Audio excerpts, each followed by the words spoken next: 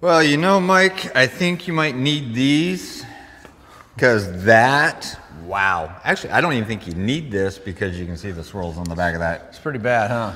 You know, the good news is the only bad part on this whole car is the top of the trunk lid. I've already done the rest of the car. But, I mean, I'm always thinking is like this nice of a ride. I mean, come on, guys. Look at this car. This is an amazing ride.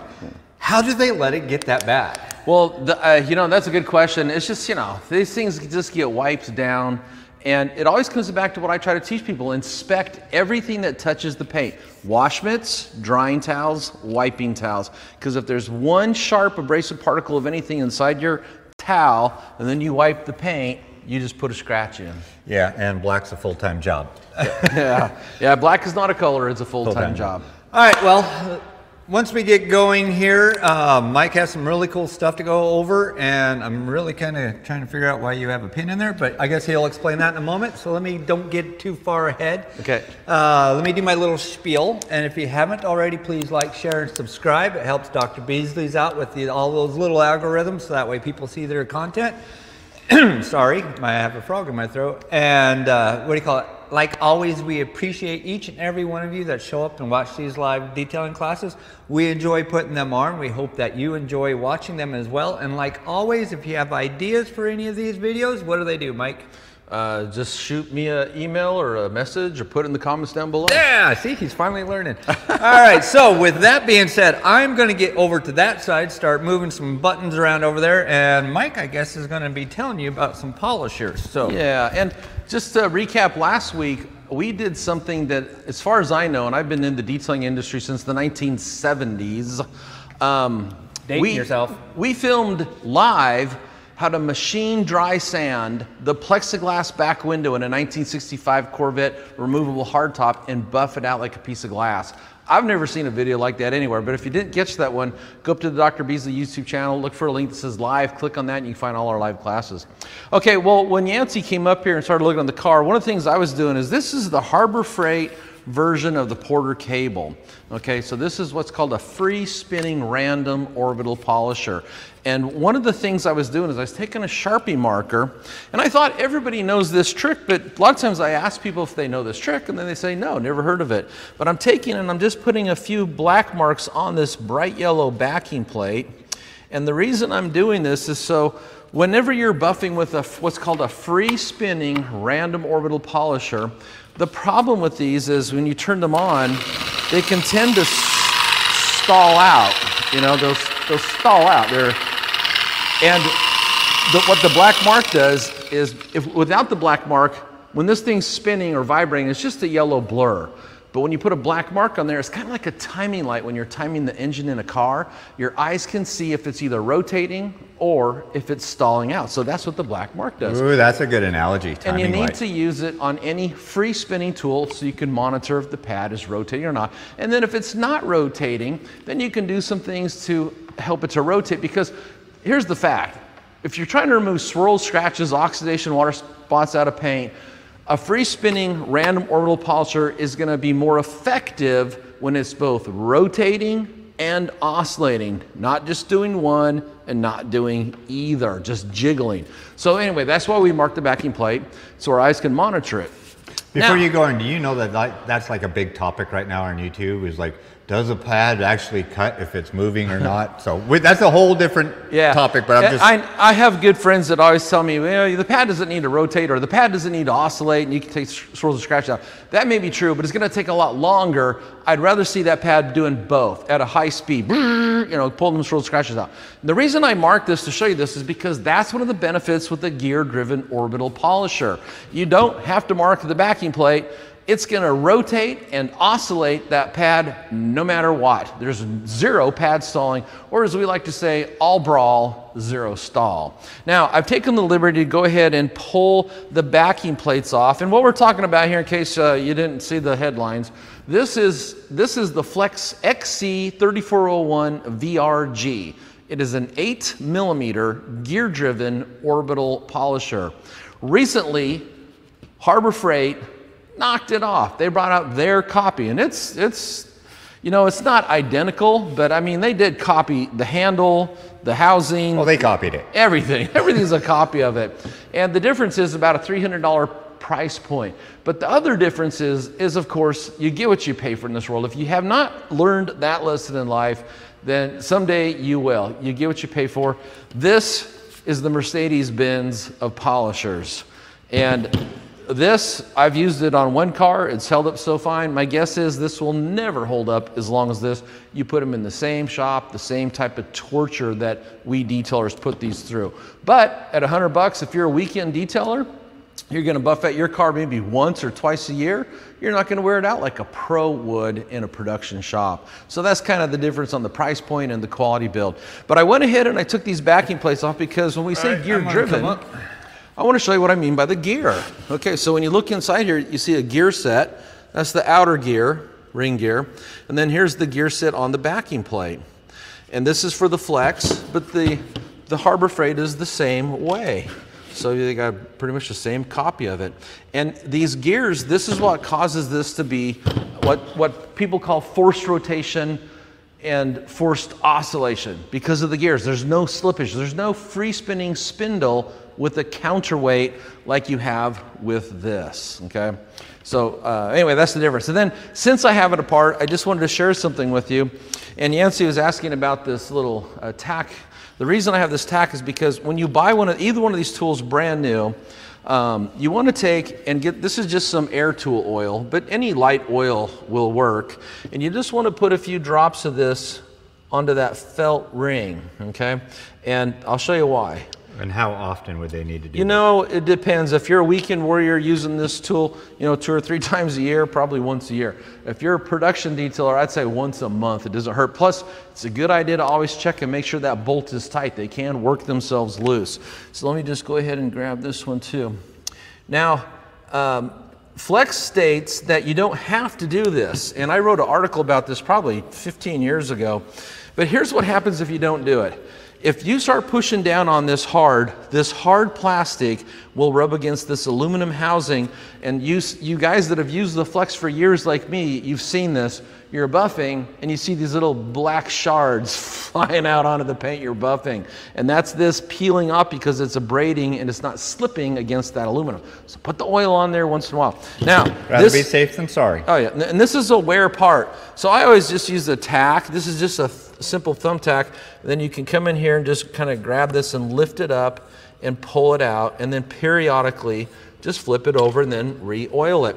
And you want to be careful when you're doing this. Here's the voice of experience. You don't want to stretch this, okay? Makes it hard to put back in. This is a very defined perimeter here. Anyway, so then just take and of course you could probably lube it, like I could have lubed that while it was out. But then just carefully place it back in there. That's what I mean by don't stretch it. Maybe you... No, it's going in. You just got to take your time and... Be gentle. Have a little finesse. Finesse.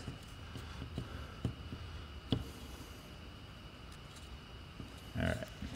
Okay, then you go ahead and if this was, you're just flipping it over, then you'd want to put some oil. Do you want to hear something funny, Yancey? Funny. Okay, one time when I had a brand new Flex 3401, I didn't have any, you know, oil with me, just had zero.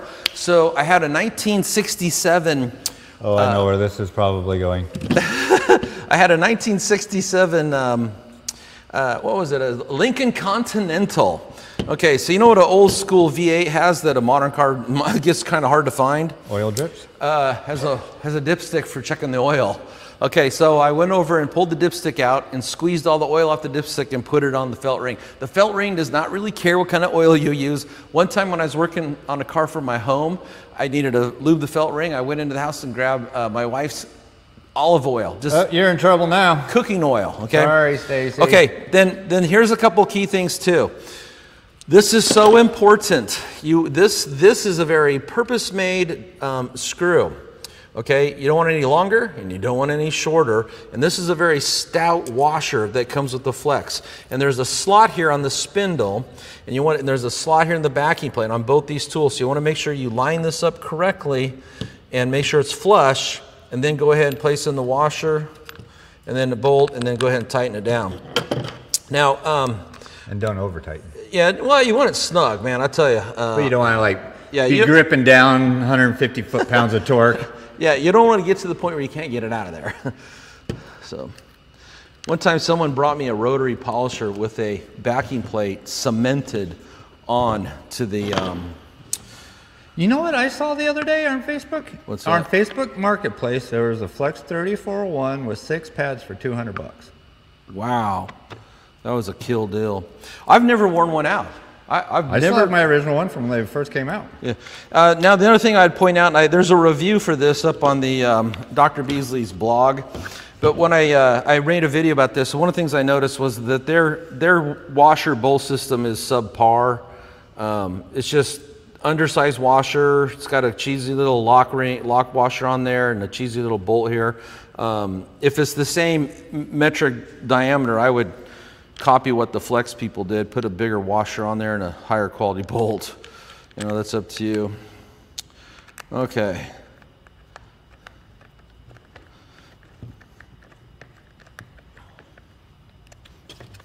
And then this has a lock button they both do right here to lock up the gear set.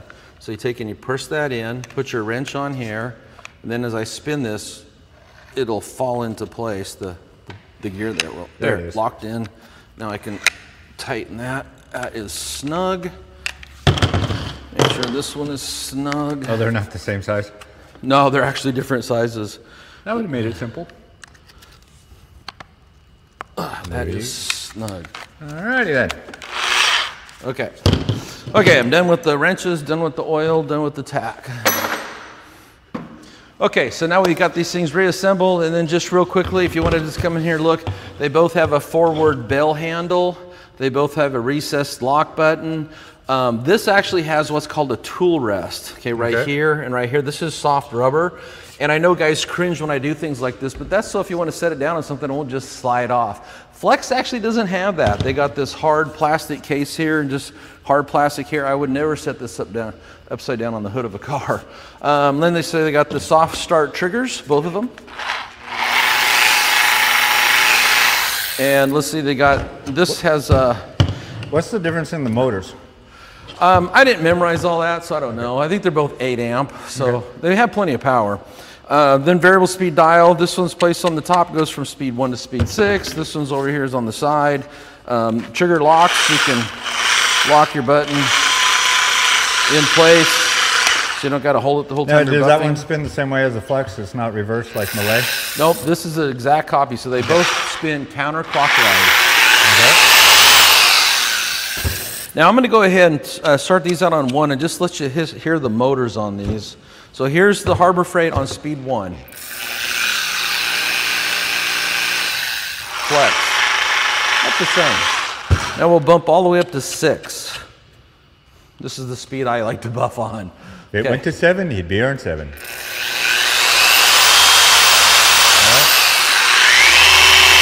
Flex a little bit quieter. This sounds a little higher. It's a higher pitch, but the Flex is actually quieter.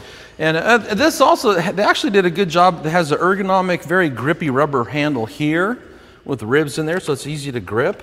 A 25-foot cord. Here's the ports to change the electric plugs. Flex actually doesn't have that. You have the brushes, you mean? Yeah, the brushes, yeah. You have to disassemble the body to get in there. And I think this comes with about an 8 or 9-foot cord. So, but for the most part, identical tools. Yeah. You're not going to tell the difference between one or the other. And of course, then kind of back to this. So with this black mark, when you turn this on, here I'll turn this on and buff on the table. See how it's easy to see if it's spinning with that black mark? And then also if it's not spinning, okay? That's called pad stalling. Anyway, with these gear-driven tools, you do not have to mark the backing plate. Now, I want to show you a couple other things. Besides the original XC341 VRG, aka the Beast, Flex also has 2 other tools that are Beast tools.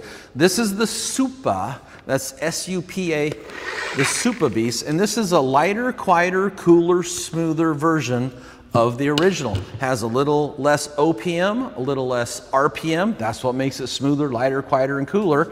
And they've covered up this aluminum housing here with a plastic case. The aluminum's still in there. A lot of people think it's gone. It's still there. It's just behind. Well, they did that as a safety thing. You don't burn yourself because it gets hot. They both get hot. And then they redesigned it to pull the air in through here and then flush it out through the backing plate, so it runs actually cooler. But that's called the Super Beast. Then this, of course, is the Sea Beast. And the letter C stands for cordless. And I'm happy to say I named all three of these tools because I write about them a lot. In fact, I wrote a book. I just wanted to let you know that I'm a big fan of flex tools. Even at one time, if you're new to the detailing industry, this is out of print, but I actually wrote a tool specific to how to use the XC341 VRG. And I'm not partial to any tool. I just use what works for me. I also wrote one for Bigfoot. This is also out of print. But I still think they can get them by PDF. PDF, yeah, but you can't get the print versions. But you know what? They're out of date. You know, well, just so you're out of date. Okay, now one more thing before we go start buffing on here that I want to show you is what 8mm looks like. So this is 8mm. Hold it up against your shirt. The Sea Beast, the Sea Beast, the Super Beast, and the Original Beast are all 8mm. So let me show you what 8mm looks like. Okay. Hold it up against your shirt. There you go. Can you see the inner perimeter and the outer perimeter? That space right there is 8mm. Now let me contrast that. I brought over the Flex Finisher, which is a 15mm. Now look at that perimeter, see? Turn it up. There you go. So when someone talks about an 8mm, a 25mm, a 5mm, a 9mm, what they're talking about is the orbit stroke length. So it spins the pad in a circle, it makes orbits, round circles around that orbit, and it's the diameter of those little orbits. It's the diameter of the little orbits. That's what that gap there is. Anyway, and then if I brought a 21 or a 25, you'd see really huge stroke on that thing. Okay, so that's kind of what I wanted to show about that stuff. Now, if you want to come over here, let me grab a stroke finder light because it does show well. I have detail. This has got a custom base coat, clear coat paint job.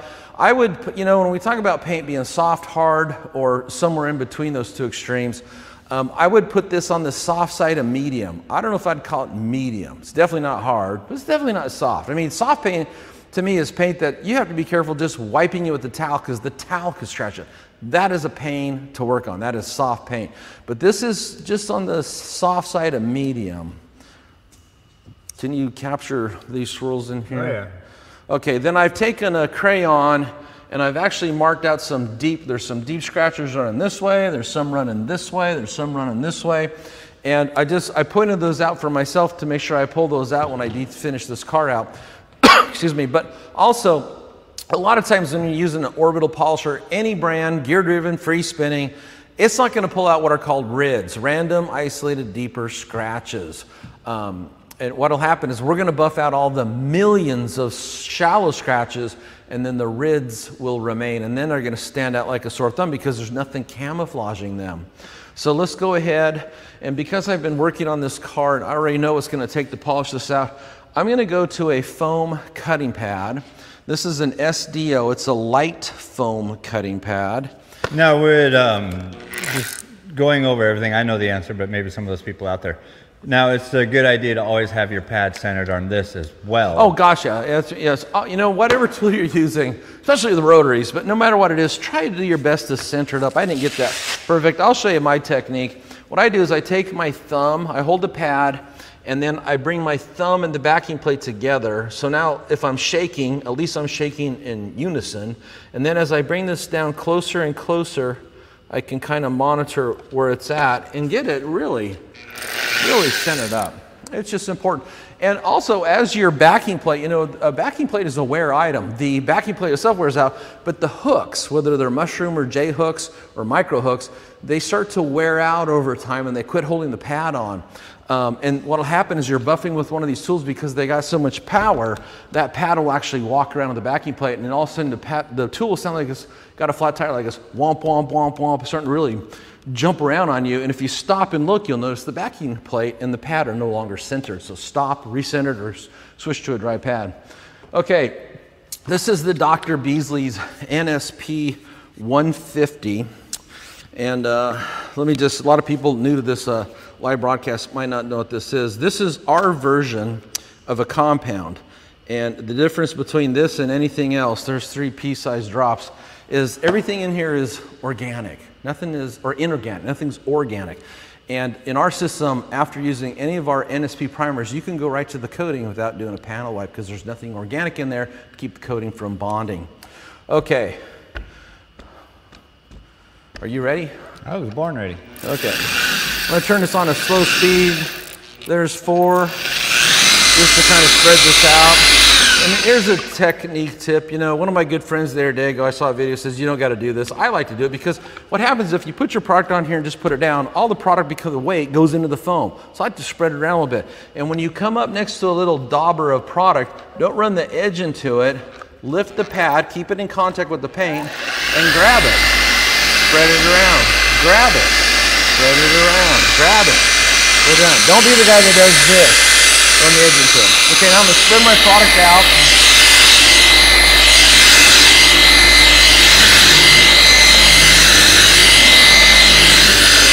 Okay, now I've got a nice uniform layer of abrasive technology.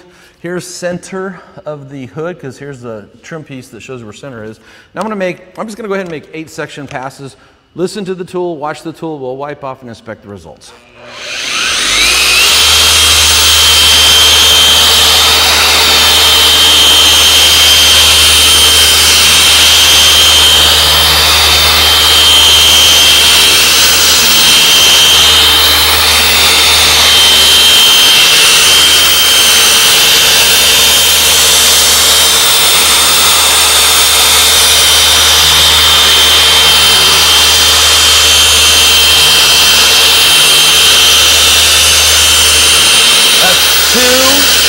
I always like to count these out loud so I don't forget where I'm at. I have some people make fun of me for that technique. And you know what? However you get the shiny, that's all that's important to you.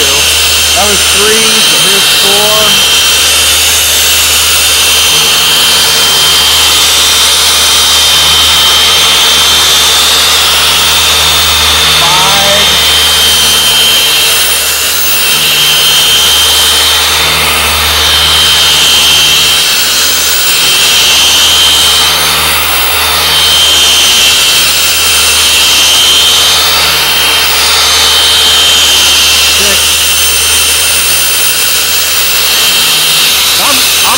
Down on this. I'm probably pushing down about 10 pounds. And that's one of the unique features about this type of tool is you can push down. That was 7, so here's 8. With a free spinning tool, you can't push down to just stall out the pad. Now I know some people say, well Mike, you shouldn't push down, you'll get the paint hot. Well, I wrote the book on detailing cars. I've got like 7 to my name, so I know a little bit about heat. And yeah, you don't want to get the paint super hot, but look, buffing it's going to get it warm. Okay, so let's check this out. But the thing about a gear-driven tool is you can push down, and here's what that does. It engages the abrasives with the paint and causes them to take little bites out. So for me, a lot of people know my detailing styles. I want to go as fast as I can to keep my quality high. And if I can push on that polisher and push those abrasives in, it's going to abrade or level that paint faster than holding a tool there lightly and just letting it kind of flop around in the paint. So, okay, Yancey, if you can come in and check this out. I'm seeing, give me the light. Yeah. Okay. So now, 8 section passes on this incredibly trash paint. Let me see the light. It removed everything but most of the rids. Before. Well, I can't reach because I'm going to lose the camera here in a second. Yeah. I just don't know where you need it. Bring it up that way. There you go. Okay. Closer. Now go across. And there we go. So a huge difference. That's just the first step. But these deeper rids are still there. And there's a couple of ways you can attack those rids. Me, once I polish out this trunk lid, I'm taking a wool pad and a rotary to the rids. Then I'll come back with the same process I used to pull the holograms out. Okay, you could just add some more product to keep massaging it with a orbital polisher, but you know, rids are random isolated. The key word, deeper. They're deeper scratches. So it'd probably just be faster to take them out with the rotary. Now, something else before I switch over there and show the flex. One of the things I like about a gear-driven tool is look back here. What would you say? Is that 2 inches? About 2 inches? Oh, yeah. 2.5? Okay, well, the free spinning tool, if you go up on edge and try to buff out that thin panel, the pad's gonna stall out. You're not gonna do anything. So let me show you the technique I teach in my classes. I'm gonna put some product down here. Now watch this. What I wanna do is I wanna lubricate the edge of the pad because I'm gonna go up on edge and I'm gonna knock this panel out.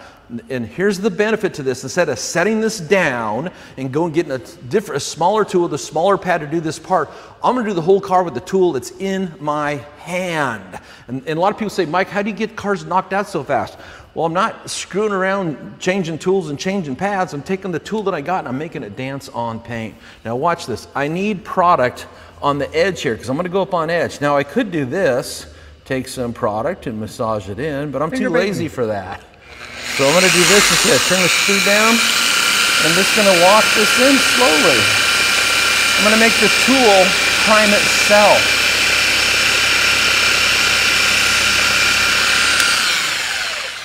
Boom. Look at you, you're so smart. Okay, now watch how I do this. Usually what I do is I'm gonna go up on edge one way, and this way I'm gonna turn it, I'm gonna tilt it, for me it would be clockwise, and I'm gonna knock out basically this portion, about the inch away from this chrome trim.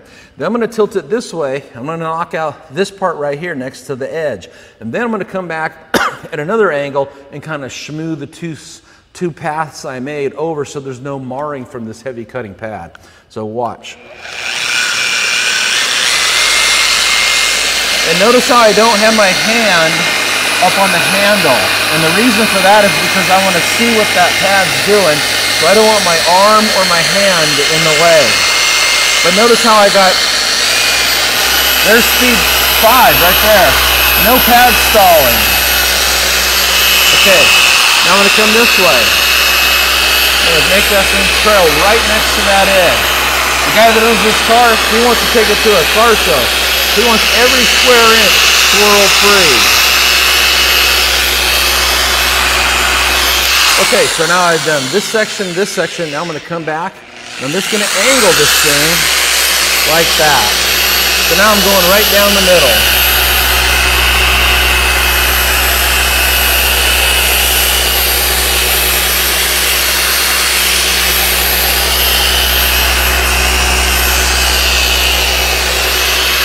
Boom. And that's how I turn a 6.5 inch pad into a 2 inch pad, get the job done so I can move on to the next panel. Here's another technique. Now that I've been working with Dr. Beasley's products for a lot, like that Dino Ferrari back there, just got buffed out with Dr. Beasley's. You're gonna get a buildup of product, just like with any product on any pad. And what I like is a good clean tire detailing brush. And I can just come down here and look at it. Just get any of that excess off before I start adding fresh products. So if you're a Dr. Beasley's fan, there's a tip for you. Get a tire cleaning brush. You know, you can do it while it's running, but it actually works just as good just to do it when it's dead stop. That's how I clean my pads in between sections on a panel. Okay, so let me wipe this off. We'll jump over there and we will check out the... And of course, I'm going to come back and hit this with NSP 45 and a foam finishing pad and perfect this paint before I put a ceramic coating on it. Okay, so over here I've already got a flex all powered up. I'm going to put the exact same pad on, centering it. These are Lake Country. This is actually an HDO. The only thing I don't like about the HDO is it's got this stiffer gray portion here. I don't like to go up on edge. I might dig that into the paint. So I like the SDO for that reason. Okay, NSP 150. These come in 8 ounce and 32 ounce bags, but you can order the Dr. Beasley 14 ounce squeeze bottles and pour them off. It makes everything about buffing out a car quicker, faster, and easier having squeeze bottles. Cord over shoulder, standard protocol. Dab, dab, dab, dab, re-dab. Okay, now I'm gonna push it. And again, when I come up to it, I'm gonna tilt and grab that product and sandwich it between the paint and the pad.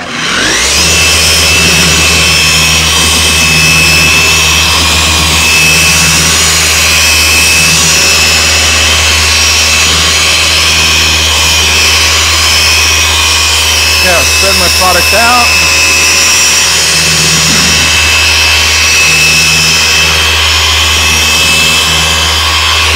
Okay, that's not really buffing, that's just spraying the product out, but I have a uniform layer of two things, abrasive technology and lubrication. You need both to create beauty. Now I'm gonna do 8 standard section passes. Real quick on 8 section, I know my good friends in the industry teach doing short cycling, and that is important and it's really good for factory thin paint, but this ain't no factory thin paint job. This is a custom paint job. I got a lot of paint to work with there and it's in bad shape. So I'm gonna just make 8 section passes. I already know from buffing out the rest of the car, it's gonna only pull out most of the stuff. I still gotta come back and pull out the rids. So I could probably go to 10 or 14 if I wanted to. But again, I'm not working on thin factory paint, I'm working on thick custom paint.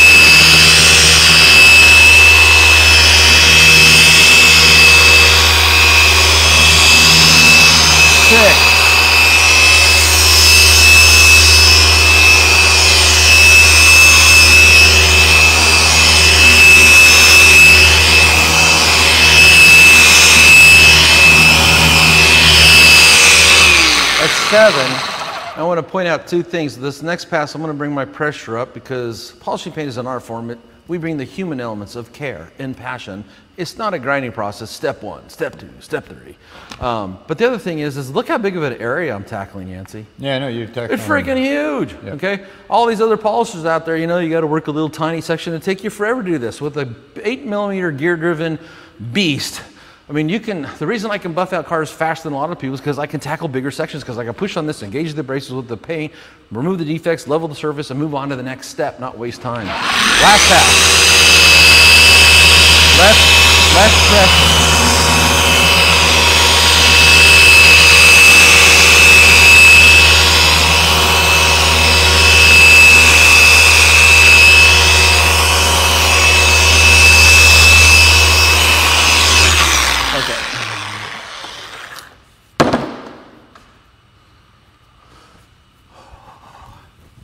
You got a light over there? I do have a light over here. And I'll tell you, this side wasn't as bad as that side, so I can already tell it looks better. Now, again, I said at the beginning that this is on the soft side of medium, so it will take another step to perfect it, but I think you'll be able to get the idea here. There's 8 section passes with the beast. You catching that? Okay. Okay, very, very little marring, and most of that is from the pad. Pads have a sharpness to them. Yeah, you're going a compound, so you still have one more step. Yeah, so, okay. Anyway, all I'm going to do after this is I'm going to take and repolish that using some NSP 45, which I don't have over here, with the softer foam polishing pad, and then I'm going to go ahead and coat this thing. Anyway, that's what I got for you, Yancey. All right. Let's see if anybody's got any questions about the Beast versus the Harbor Freight forced rotation orbital polisher. You know, I see a lot of people calling this thing the Hercules. It says Hercules right on it, but if you go to Harbor Freight, there's a lot of tools called the Hercules. It's a subcategory of one of their lines, just like this is called the Braun. So what that is? Oh, Bauer. This is the Bauer. Okay, so they have their own little internal naming protocols, and They actually should have gave this a name, you know, but they didn't. They just called it the Forced Rotation Dual Action Polisher. They just went easy. Well, I've been actually working with tool companies for, I don't know, 15 years, maybe longer. And I have sent multiple emails to the engineers saying, hey, when you get ready to launch this, and this includes any tool company you can name. And I said, do yourself a favor, you know, give it a nickname. Like Rupes calls their tools the Bigfoot, you know, and I named the Flex tools the Beast, the Super Beast. Someone else named this the Finisher. Wasn't me, but it has a name. It's called the Finisher. And I remember when Makita launched the PO 5000C, I did all the prototype testing for that tool. There's 25 guys that came down to the garage and had to sign a non-disclosure to test the prototype out. 2 Japanese engineers flew here from Japan to go over the whole thing. And I said to them, I go, when you guys launch this, call it the Falcon. You know, give it a cool name. Nope, it's the PO 5000C. Nobody's going to call it by that name except for me, and that's because I type about it, so it's easier to rattle off the full part number. All right. Okay. All right, catch your breath. Okay, it's me, the voice from the nether. I'm going to be answering your guys' questions right over here on my laptop. So if you have any questions, get them in. We got about 20 minutes to go through all these questions. So let me flip it back over to his mug. All right, we got, oh, wow. Somebody beat somebody today. We have Tim coming in first, ready to roll. Somebody beat Puerto Rico, first from Puerto Rico. Yep.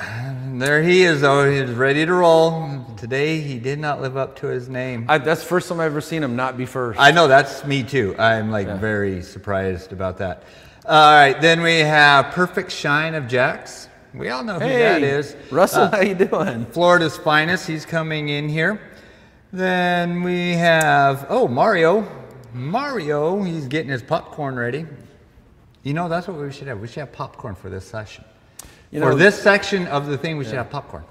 You know, 16, 17 years ago, Richard Lynn and I created the first DVD called How to Create a Show Car Finish Using a PC.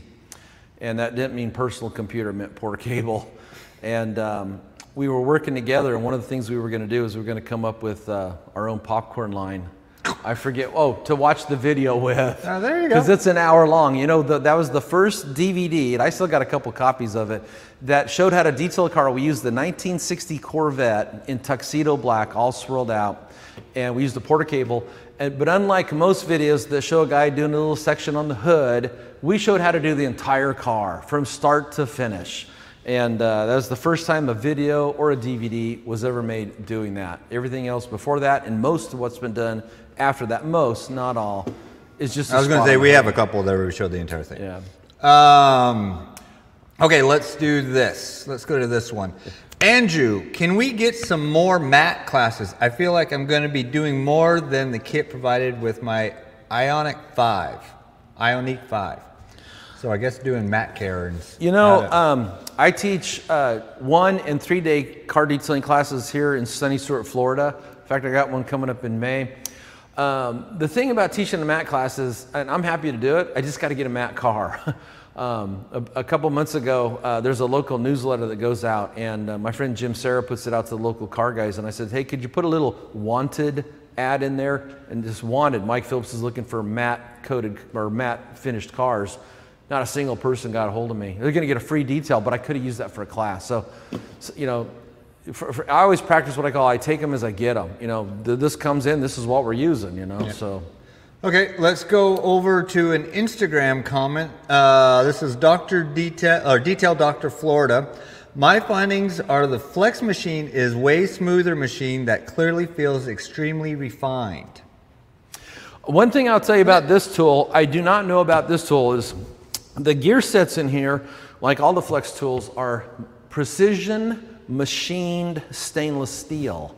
Most of the tools on the market use stamped steel. So it's a difference in quality, strength, rust, corrosion, and the precisionness. That's why they're smoother, that's why they're quieter, especially if you grab a tool like the rotary. I mean, Bob Eichelberg showed this to me years ago. He took a DeWalt, set it next to the PE14 and just turned them on low speed and just let them run. And this is smooth, it's quiet.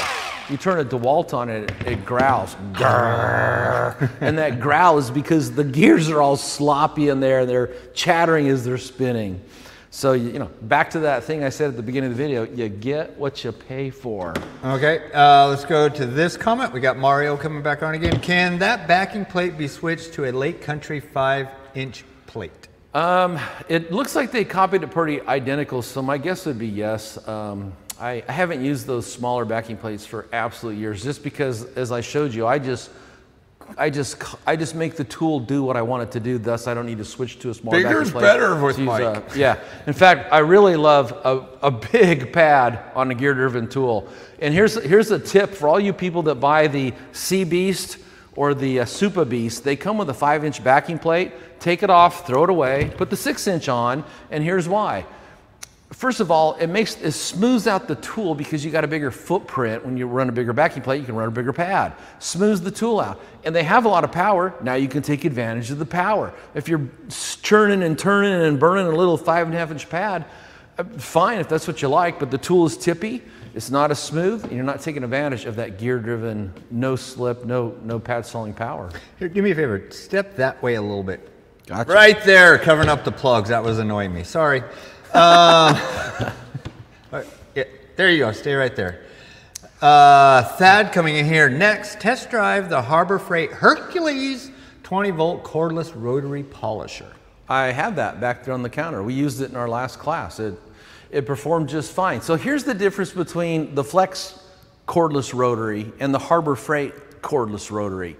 It's a price point of about $200, but the battery life of the Flex tools, you'll get more charges, like up to 1,000 charges. I don't know what it is for the Harbor Freight. I don't know how many times you can charge it before it dies.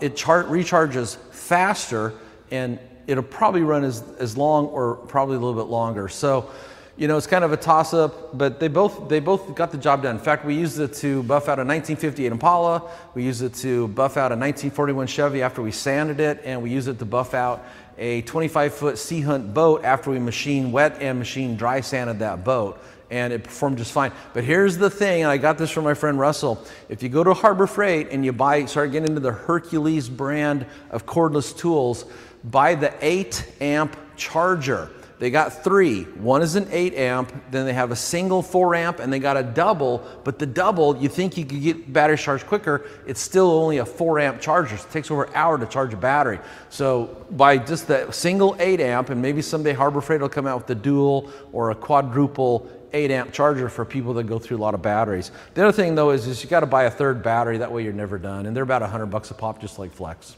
Okay. All right, we have Corey Kaskin. Name sound familiar? Glad to see you still doing your thing, Mike. Kastin? Doesn't ring a bell, but I usually remember people by their cars. Yeah, well, it looks like a red and white shoebox, actually, is what it looks like. Cool. This is the first time I've ever wrecked on a Delray. I mean, I've done a ton of Bel Airs and 2-door posts and sedans, but this is technically a Delray.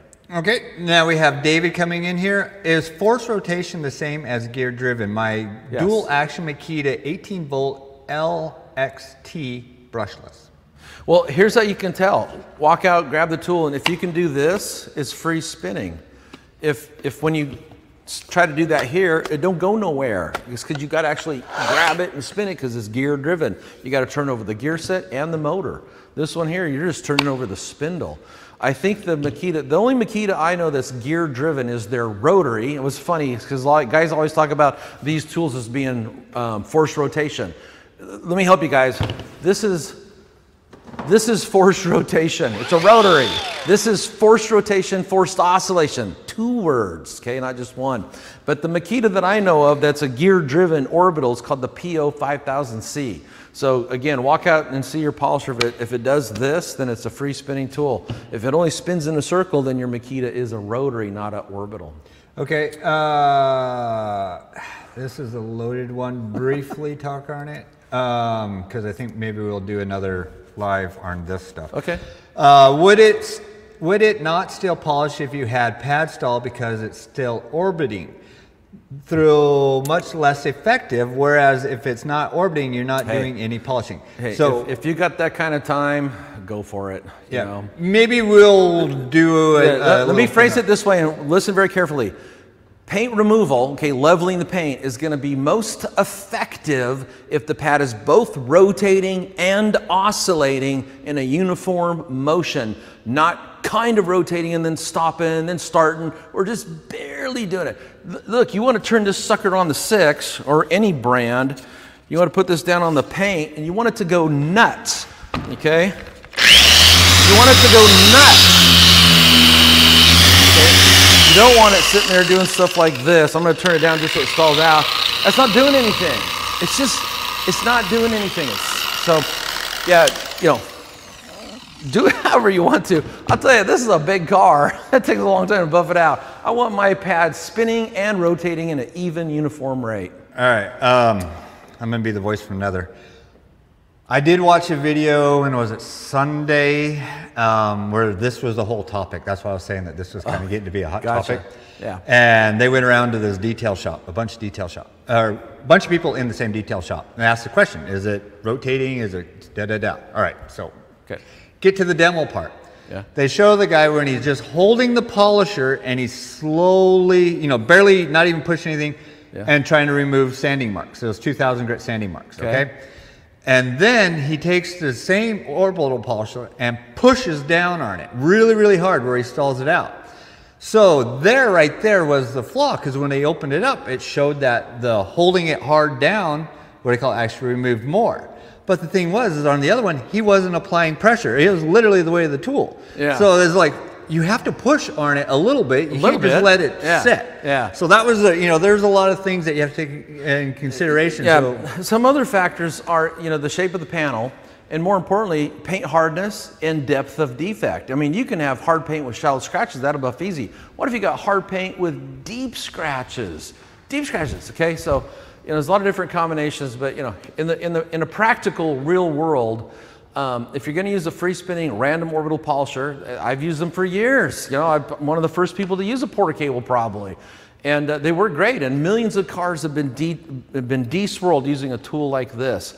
But you really want to make sure that you got pad rotation and oscillation. It should be uniform. If not, to be better effective with your time. Yeah, it's going to be more effective with your time, and you're going to get better results faster. And another key thing about that is a lot of times on these smaller tools, you'll get better pad rotation if the pad is actually tuned for the tool, whether it's thicker, thinner, or the size. And I'm a big fan of switching over to a clean dry pad often because two reasons. One, every time you put a little product on the face of pad, any tool, and then put it down, foam's going to do what it does. It's going to absorb some product. Do it again, absorbs product. Do it again, absorbs product. Pretty soon that pad's full of liquid. It's not going to rotate very good. It's not going to oscillate very good. And it's going to work your tool more. Yeah, and the other thing is cutting and polishing pads have a sharpness to them. But when they get wet with the product, they all become a finishing pad. So if you're trying to pull out swirls and scratches and your pad is soggy wet, the only thing that's cutting is the abrasive technology. Switch to a dry pad and boom, you'll see the defect removal amp up. Okay, all right. Let's get some of this. We got about 10 minutes left. Okay. All right, we have Kyle coming in. The softest paint I've ever worked on was a 2005 Black Lotus Esprit. It was a B. I put scratches in the paint, just wiping the polish off. I can't remember. Was your brother-in-law's yellow one? Was that one really soft? No, me and Richard Lynn did a Lotus Elise that was orange, and I don't remember if it had soft paint or hard paint. I will tell you this, you know, a lot of people like to make generalizations. All Audis have hard paint. Hondas all have soft paint. Your Dodge has hard paint, so therefore all Dodges have hard paint. But that's not true. Paint changes at the OEM level. 1 year it could be hard, 1 year it could be soft. It's wherever they can save a buck. When I was at Meguiar's, I had 2 Audi station wagons. These were really special station wagons. I never seen them before. Came in the same color, like a sky blue. And the reason they brought it to my T-Nog, Thursday Night Open Garage. And the reason they brought it there is because they couldn't get the paint to look good because whatever they put on it, they went to wipe it, the towel scratched it. So I showed them a little cheater trick. Use a quality one-step cleaner wax. The wax acts as a lubricant, so when it dries, you have some lubrication as you're wiping off. We got to flawless finish. Okay, moving on. We have somebody, come on, show. Okay, is that a 55 or a 57? And it's not a Chevy Bel Air. It is a Delray. It's a 55 Delray. In fact, there's a full write-up for this. Everything has got the, what's the engine? It's got an LSA engine in it, a supercharged engine. I couldn't rattle off everything there, but I sent Victor the link to where you can go see the full write-up to this. It belongs to a guy named Mike Stowe, and some of you may recognize the brand, but he started and then later on sold a company called Classic Instruments. So a lot of street rod builders, Chip. Oh, now I know why he's connected with all those people. Yeah, yeah. All right. Yeah, he built all the instruments for all the cool car builders out there. Okay, let's get through. All Oh, his there we cars go. have cool He's got the instruments. picture up on there right now. Thank you, Okay. Victor, for Thanks, bringing that Victor. up. All right. Oh, Mario, need you ask, what speed is he using for those 8 passes? 6. If it went to 7, it'd go 7. He's like the, what was that show? Turn it to 11. That was called Spinal Tap. Spinal Tap, Yeah. He's a Spinal Tap polisher. I will tell you this, after I got done finishing out with the first step with NSP 150, I did switch over to the Super Beast because it's lighter, quieter, cooler, smoother. And I stuck on a softer finishing pad and repolished the entire car with NSP 45. The roof is actually already ceramic coated. The rest of it I have to knock out. Okay, we got Grant coming in here. Great timing today, guys, using the Rupe's Millet. Yeah, you have to say it Millet like that. Millet. Are in a 66 F100 custom cab show street truck. Oh, be sure to post that. I'd love to see that. Yeah, so the Millet is a gear-driven orbital polisher that Rupes introduced a few years ago, and it's a 5mm. So same kind of idea, but a little tighter orbit stroke. Once you get down to like 3mm, I mean, you're talking a rotary, but it's a much tighter orbit pattern. I don't see people talk about them much. I used to teach a Millet class when I worked at the Geek. You know, I had everybody using a Millet, and I let people make up their own mind. Use the tool, figure it out for yourself. Okay, we got Kirby coming in here. Afternoon, Mike. Always a good day when you're working on a custom classic. Yes. Okay, we got Grant. Have a question. All right, this is Grant. How many pads do you go through on what sort of speeds do you run on gear-driven tools, Millet, Flex, etc.? You know, some of that's going to be personal preference. For me, you got to understand my mindset. I want to go as fast as I can so I can get done. I don't want to go fast just to go fast. I want to get done. This is a huge car. It takes a long time to go from machine scrubbing the tires like I did on this, cleaning the wheels, washing the car, claying the car. I did a waterless wash on this with prep wash. Then I clayed all the paint, and then, you know, then doing a test spot. Then once you're down on the test spot, starting on the roof, working your way down. I mean, it takes hours to do this. So why would I want to do it in any way that takes longer? I don't. So I bumped the polishers up to 6, you know. And I used to change pads a lot more often before I came to Dr. Beasley's. But if you saw my little tip there, I showed with a tire cleaning brush. Their pads aren't really wet, full of a lot of solvents and liquids. So they don't really saturate the pad, but you do get a buildup of paint as you're abrading the surface. So I just like to take and clean the pad. But I probably went through like 4 or 5 pads for the initial step, and then I think I used 2 for the polishing step. So much less when using Dr. Beasley's product. Other people's products, look, as soon as that pad gets wet, it's saturated, you really got to switch to a dry pad. And I would not recommend washing it and then putting it back to work because it's still wet. Even if you put it on a rotary, sling the water out, throughout the entire foam pad, it's wet with moisture. And it's going to get even wetter faster as you start putting product on it, putting down the paint, and it starts going into the pad.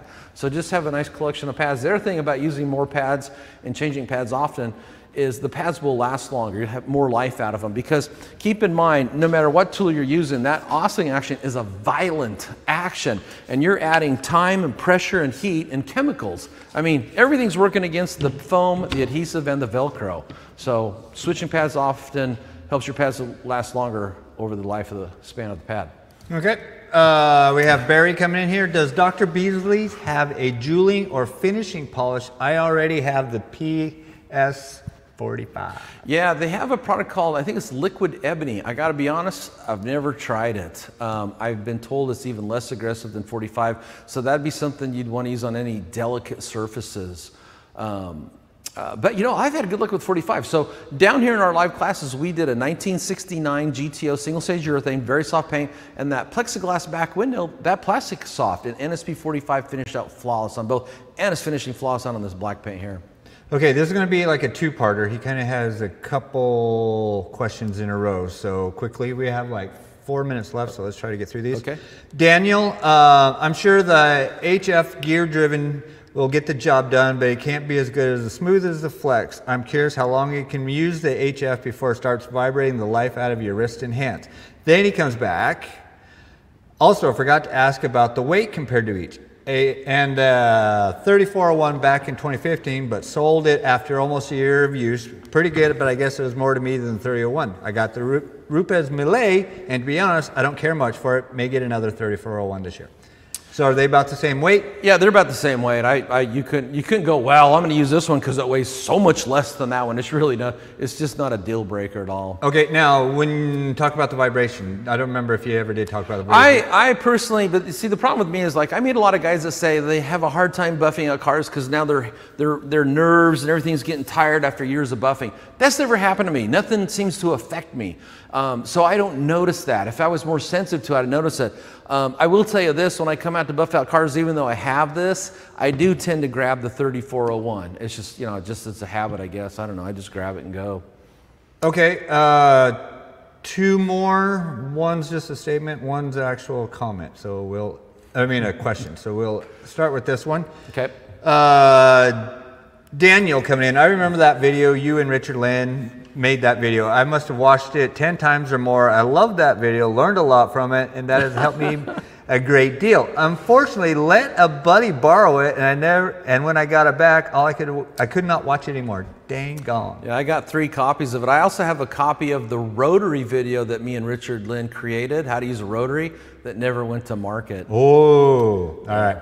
Last one coming in here. We have the Tundra Whisperer, and I love your little thing. He's got a boxer, it looks like. Is the rule of thumb fast for removal and slow for jewel? Fast for removal and fast for paint defect removal and slow for jeweling. Yeah, I would say so. You know, it depends. Usually when people talk about jeweling, they're talking about using a rotary polisher. And so when I use a rotary for heavy paint correction, I'm not using it at the highest speed. On the PE 150, the cordless flex rotary, I go to the 3, which is like 1100 RPM, and maybe up to the 4. So I'm not all the way up to 6. I'm not going to 21 or 2200 RPM to buff out clear coats. You're not bumping it all the way up? No, not on the rotary. We're on that camera over there. Oh, okay, not on rotary. And but if you wanted to be one of those people that can jewel paint with a foam pad and stop after that, then I would say it takes a couple, 4 things. It takes amazing abrasive technology to start with. Check one. It takes like a gold, super soft finishing pad. Makeup soft. Foam, gotta be foam. It takes great technique, okay? You gotta really know how to run that polisher. And then you also need paint that'll actually, is what I call polishable.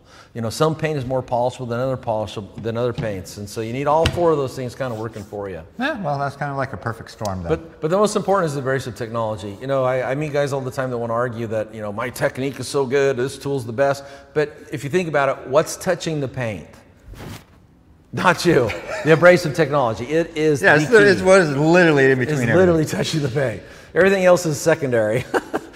All right, so with that being said, I would like to take a moment to thank each and every one of you for all your comments, your questions, everything that you posted in this little side of the window, actually this little side of the window. And also, if you have any ideas for videos that you would like this guy to put into motion, put it in the comments, shoot him an email, shoot him a phone call, whatever. And like always, we'll be back next Wednesday. Yeah, next Wednesday, 4 o'clock. Do we have a topic? I have not got a topic. Stay tuned for that. Then what we're going to be doing, he is going to finish this up, and I got to get over there. Then we got to shoot some B-roll for some other upcoming videos that are not live. They're like Memorex. They're articles. Yeah. So thank you all for tuning in, and I will let him have the out while I walk back over this way. Real quick, we got a 5-day class coming up in Chicago, and that's April 8th through the 12th. The first 2 days are Rod Craft and myself teaching paint correction, dry sanding, wet sanding by hand, by machine. We got a really cool car. It's an AC Cobra and a 60 Impala for you to train on. And you can get signed up for that at drbeasley.com. The next 3 days, I got to look at my notes over here. We got dry ice cleaning, we got leather repair, we got rock chip repair, we got PPF and window tinting, we got growing and money making YouTube with Jason Otterness, we got search engine and money making websites with Chris Giovanni, we got mobile detailing rigs with Tony Ralda, we got a lot. Flex Power Tools with Chris Metcalf, Lake Country with Bob Myers. We got creating a multi-million-dollar empire with Britt Winfield, and we got chemistry cushions with our very own Dr. Beasley's, Jim Lefebvre.